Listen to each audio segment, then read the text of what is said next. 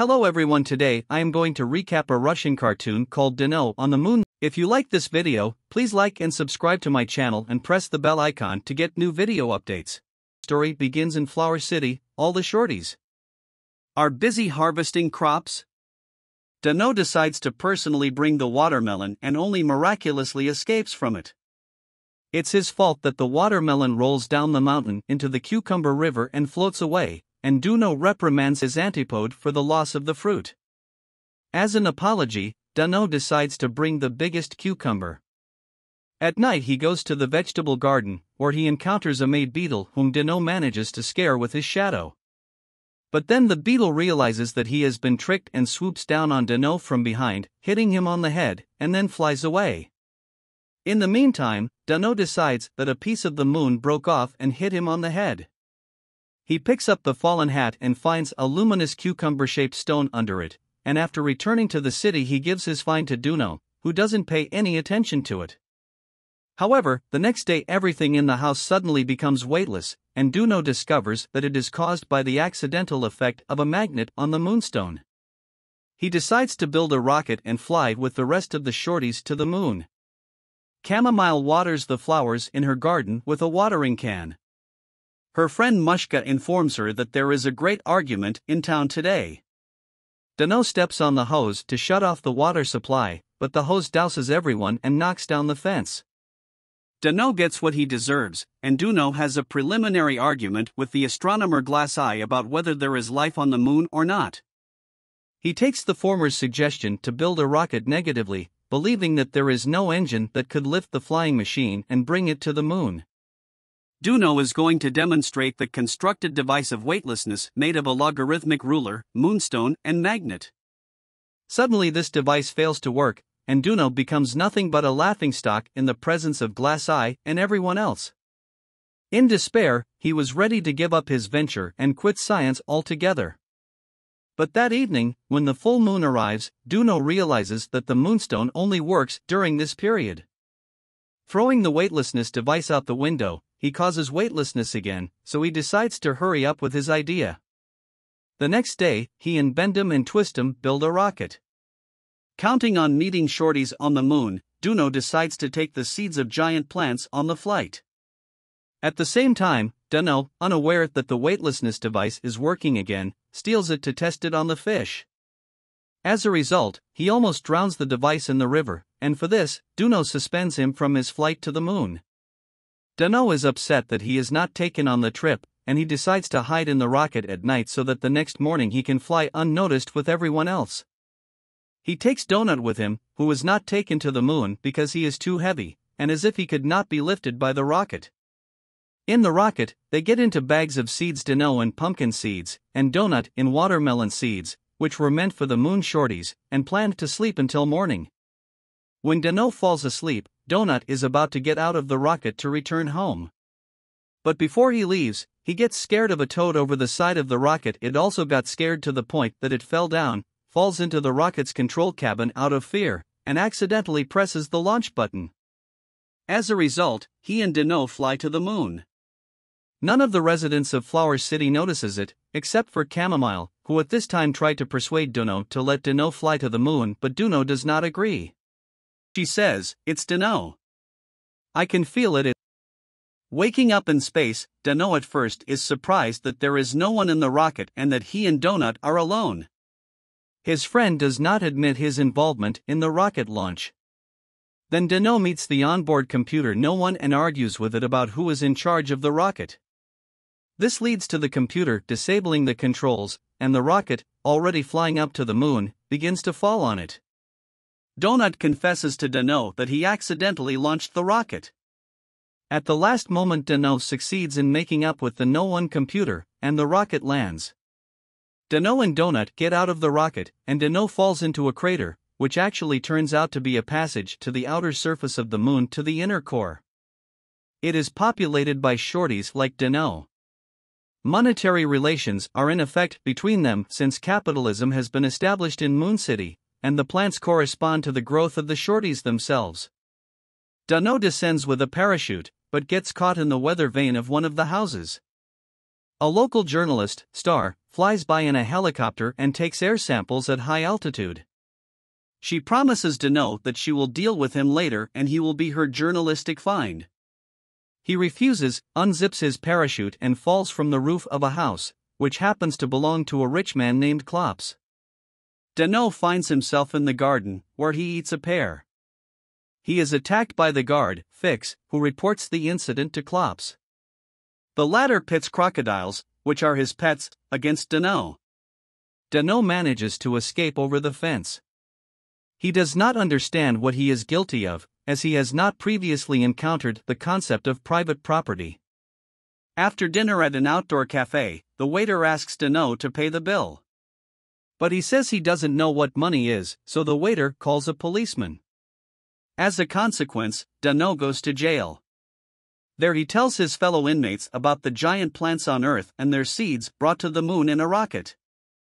At the police station, Dunno is interrogated by Inspector Meigel and mistakes the protagonist for the famous bandit and robber Fly Fisher. Dunno is taken out for a walk along with the other prisoners. One of the prisoners, Miga, is attracted by the story of Dunno about the seeds of giant plants. He gives the latter a letter and asks him to give it to a trustworthy runt upon his release. Miga's friend, and his name is Julio. Sometime later, in the courtroom there is a confrontation between Dunno and Fly Fisher's arrested accomplice, Handsome, who does not recognize in the protagonist his chief. After his release from prison, Dunno meets Star again. It turns out that she has just been fired by the editor-in-chief of the Moon newspaper, Grizzle, for publishing an article stating that the chemical plants of the local oligarch sprouts, which produce synthetic food products, are polluting the air. Together, Dunno and Star go to see Julio. At the crossroads, Star asks Dunno to wait for her and keep an eye on her suitcase. An organ grinder rides past Dunno on a truck. He sings the song Wonderful Island and advertises Fun Island. A short time later, Star strikes against the Sprouts factories in the town square. She is caught by the police, but Star hits Inspector Meigel on the head with a plywood poster and runs away. Dunno rescues her from the police by pointing them in the wrong direction. However, instead of thanking him, Star rebukes him for telling a lie.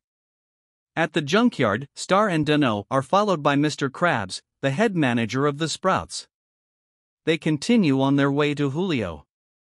It turns out that he is an arms dealer and owner of a miscellaneous goods store located at number 13, Snake Lane. He offers Dunno and Star an assortment of firearms, but Star explains that they are not interested. Then Julio offers one of the capron stockings. Finally, Dunno gives him Meigel's letter, and Julio leaves, while Dunno and Star remain in his store. Krabs comes to the editorial office of the Moonlight newspaper and orders Grizzle to send Star to Fun Island, since he and Dunno have allegedly decided to make intrigues of Mr. Spratz. Otherwise, Grizzle will lose his job. Meanwhile, at the police station, Julio takes Miga out of jail by paying a bribe for him. The latter tells him about the seeds of giant plants and that they must be taken from the surface of the moon. This will require money, but it will be more difficult with it, and then it will have to be shared with Dunno. However, Miga, who found out in the jail that Dunno is a simpleton by nature, suggests that Julio tricked the protagonist. At this time in the miscellaneous goods store, Star shows Dunno the inner core of the moon on a map. There is a moon city, a large and mysterious moon forest, and an ocean, where there isn't a fun island. Star tells him that this place is also called Fool's Island, and no one has ever returned from there. Then Dunno learns how the moon shorties live without the sun. At this point Grizzle comes and offers Star a trip to Fun Island, but she does not believe him and refuses.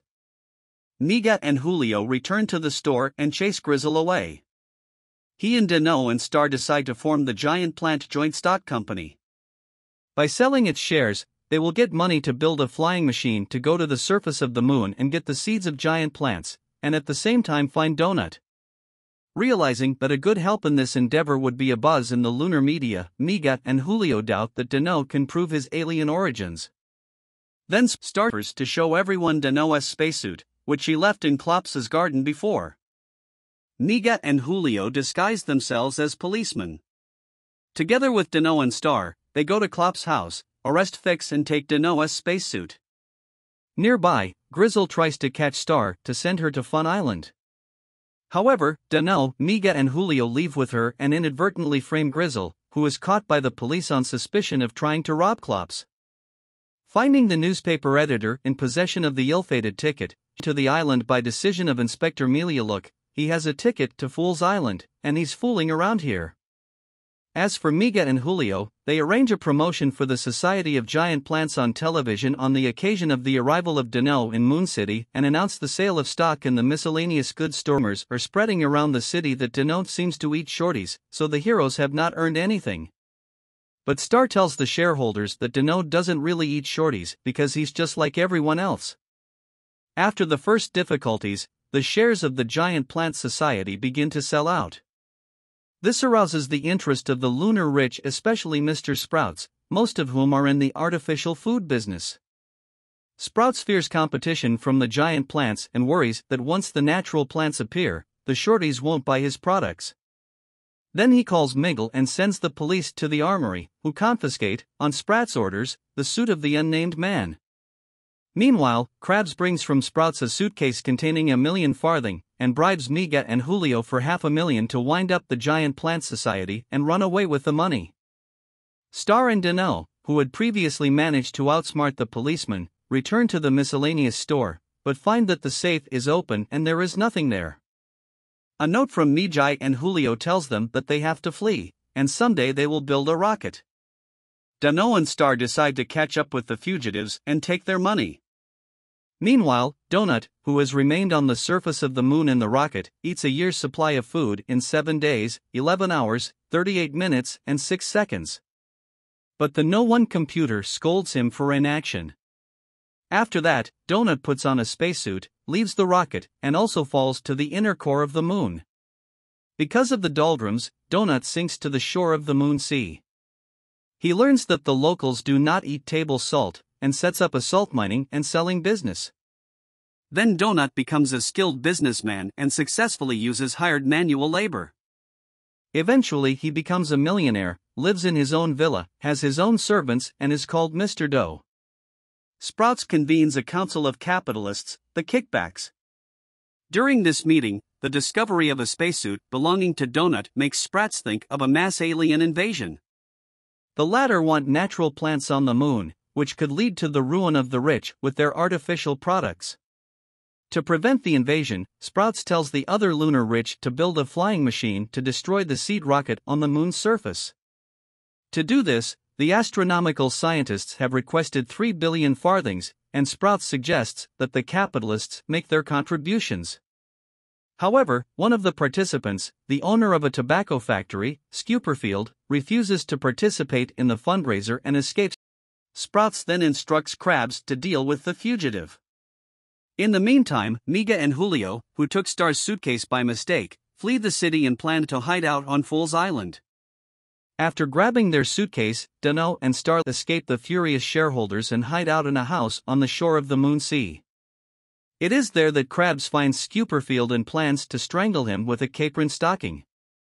Scuperfield offers him the lucrative business of infiltrating the rocket, taking possession of the tobacco seeds and increasing the profits from the sale of his cigarettes. Krabs takes him somewhere in his car. Meanwhile, Donut is going to find Dunno tomorrow or the day after tomorrow, but decides to postpone the search. Since Dunno and Starry failed to catch up with Miga and Julio, they are forced to spend the night under the bridge, because their remaining 20 centimes are not enough for even the cheapest lodging. It begins to rain with a thunderstorm. Soak Star and Dunno meet homeless runts under the bridge, one of whom is named Goat Boy, and stay with them. You can live under the bridge too, if you're friendly. The main thing is that the fire must not go out, or disaster will happen. Dunno promises Goat Boy will keep an eye on the fire. Meanwhile, Krabs, under the guise of helping the case, brings Scuperfield to the forest and tricks him into hanging from a tree, assuring him that the aliens will surely show up at dawn with tobacco seeds. Because Dunno, who had not justified Goat's trust, fell asleep, the fire went out, and Star caught a cold. She is in mortal danger. At this time, Scuperfield is found by Miga and Julio, who had previously run away from the shareholders. Demanding money for his release, they finally let him down from the tree. The suitcase, which actually belongs to Star, is opened, but it contains neither money nor the coveted tobacco seeds. The suitcase turns out to contain Starlet's books and her own photograph. To call a doctor for Star, Dunno tries to earn money, but he is chased out of everything, both the merry bandstand and the street cafe. Finally, getting a job as a nanny for Roald and Mimi, Mrs. Minogue's crocodiles, Dunno walks them in the park and then performs on stage with the song "There Was a Grasshopper in the Grass," which the Moon Shorties really liked. For this, Dunno gets money from the audience and pays for the services of Dr. Syringe to treat Star. But immediately afterwards, because of Minogue's complaint at the time of his employment, she categorically forbade Dunno to associate with the homeless. Dunno and Star are caught by the police, led by Inspector Miggle, and sent to Fool Island as in the case of Grizzle, and their suitcase is left with the homeless. 10 days have passed in Flower City since the rocket's departure. Dunno and his friends unsuccessfully try to find the rocket. They try to conduct a search in a balloon, but it leads to nothing, and the balloon itself bursts and falls down. Only the astronomer Glass Eye, looking through his telescope at the moon, by pure chance discovers the missing rocket of Dunno, and in his haste reveals the truth. At first, Dunno flatly refuses to organize a rescue expedition, due to the fact that Dunno and Donut are to blame for everything, and now there is no engine to fly to the moon. Glass Eye decides to build his own flying machine in the form of a giant bottle of carbonated water. Bend'em and Twist'em and the other shorties build a new rocket based on an ordinary carbonated engine. They fail. Dunno nevertheless realizes that he cannot leave Dunno and Donut in harm's way. He comes to the theory that life is possible exactly on the core inside the moon, and agrees to help shorties. Focusing on Glass Eye's unsuccessful but correct idea, Dunno decides to build a second rocket with more powerful engines using real rocket fuel since they had no moon rock to make a spare weightlessness device, and the team prepares for a rescue expedition to the moon. Meanwhile on the moon, in Lunar City, Krabs finds the bandit Flapper, and together they rob a bank and steal the 3 billion furtings collected from the members of the Kickbacks to destroy the rocket.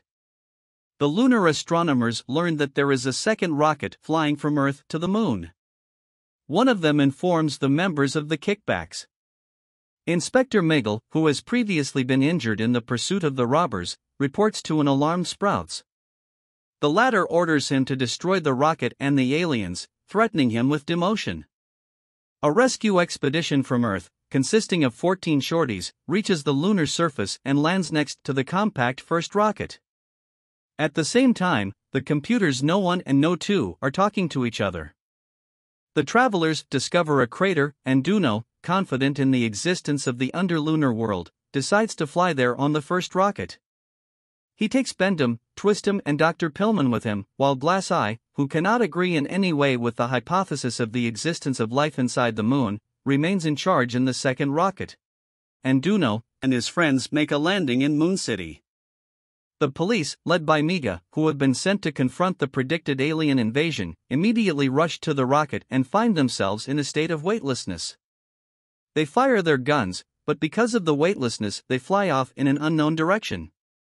Next to the rocket, Goat Boy holding a suitcase. He tells the cosmonauts that Dunno has been sent to the Island of Fools. Donut, who had seen his friends arrive from his villa, runs to them, remembering in horror that he never went in search of Dunno. At this time, Dunno and Star are having carefree fun on Fun Island, where there are amusement rides. They were going to build a boat to make their escape, but they forgot about it. Finally, Star remembers that no one has ever returned from the island and tries to warn the shorties about it. But they pay no attention to her and continue to have fun, believing that nothing will happen. Then Star leaves the shorties and goes deep into the Fool's Island into the mountains. In the mountains, Star suddenly meets her former boss, the editor Grizzle. He tells, or rather, sings her that there is a special system under the sea driven by rides that absorbs the joy of all who live on Fool's Island. This joy serves as energy for the Sprouts factories, and under the influence of the air polluted by these factories, the shorties turn into sheep and rams. Seized by terror, Star returns to Dunno, who has almost turned into a sheep. However, Dunno, Dr. Pillman, Bend'em, Twist'em and Donut arrive in a rocket. They evacuate Dunno, Star, Grizzle, and the other shorties from Amusement Island using a weightlessness device, dismantling all the rides. As a result, this contributes to the cessation of power generation for the Sprouts factories, which are connected to the island in a single network. They stop smoking, so the air is much cleaner. The energy system collapses and Fool's Island goes underwater. A special correspondent for Moon TV reports on the uncovering of Sprouts' insidious system. Upon learning of this from the news on television, Sprouts destroys his house in a violent rage. It was them, the damn aliens with their stupid rocket and their stupid seeds. They're the ones who ruined me. Scoundrels, rogues, vegetarians. Dunno distributes seeds of giant plants to the inhabitants of the moon, and Dr. Pillman treats each of them with castor oil. Dunno says goodbye to Star and tells her that she must have fallen in love with him. But she responds with a harsh and unequivocal protest. The astronauts depart on their return trip, ascend to the surface of the moon and return to Earth in 2 rockets at once. Once out of the No-1 rocket, Dunno is happy to see the sun after a long time, and then he tells his friends that now they can go on a trip somewhere again. Dunno is hysterical over these words, and Chamomile says to Dunno is wildly incorrigible, to which, climbing a sunflower, he replies that if he was corrigible, then they will all just be bored with life. This is where our story ends. Thanks for watching.